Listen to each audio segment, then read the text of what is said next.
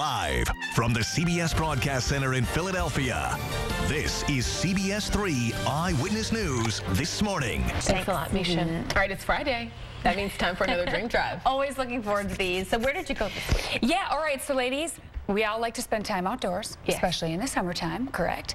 Maybe we're looking for a place that's peaceful, playful, or maybe even a little bit physical. Well, I've got it all coming up on this week's edition of Dream Drives. Take a look at this.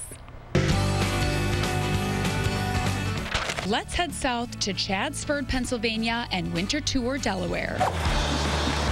Winterthur Museum, Garden and Library was once the home of Henry Francis du Pont and heir to the DuPont fortune and a Harvard-trained horticulturalist and farmer. We come here often to enjoy nature. DuPont created a 60-acre naturalistic garden. By naturalistic, we mean, so if you look around, it looks like all these trees and flowers and everything just grew here. Yeah. But really, they didn't.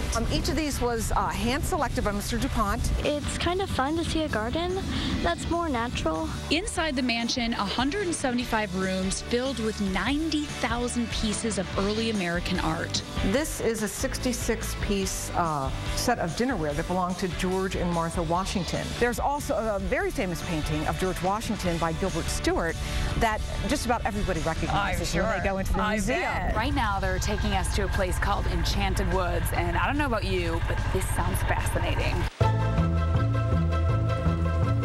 This is so darling. It reminds me almost when I was a kid and I'd play with all those little miniatures. Everything is designed for children to use their imagination.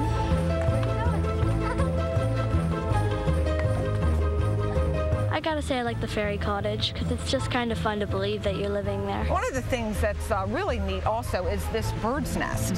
This is a giant nest. That is cool. That has 3 giant wooden eggs from birds. Hey, I got some more fish. They're green. You can really go on adventures and do anything. But you can also relax yourself and just really enjoy the outdoor setting. Now that we're in the summer months, there's nothing better than hitting the river. Wilderness Canoe Trips of Wilmington has a lot of options. We do canoes, kayaking, tandem kayaking, and tubes. We're in the watershed class, and today we're canoeing on the Brandywine River. They will be paddling back down into Delaware and taking out at our state park location at Brandywine Creek State Park. Sometimes you'll bump into traffic. When things flow smoothly, the Brandywine Creek is a dream ride. I would say everybody should get on the Brandywine. It's a great experience. With or without a canoe. So cute. Oh, you guys, you see what I mean? A little bit of everything with this one. A huge thank you to the wonderful people of Winterthur Museum and Wilderness Canoe Trips in Brandywine Creek. We had such a blast, and I know if you visit, all of you will too, and I was telling you, you should bring Jack to that giant bird I'm nest. telling you, Awesome. there were so many kid things to do. I don't know if you guys ever played with those old miniatures, like in those little houses and like those little troll houses. So cute. That's what it was, but in life-size form. So awesome. That's awesome. So if you need some ideas this weekend. I love the reminders of what's out there. Oh, so much around here. Misha, thanks. Well, seems just about everyone is singing along with Justin Timberlake's new song.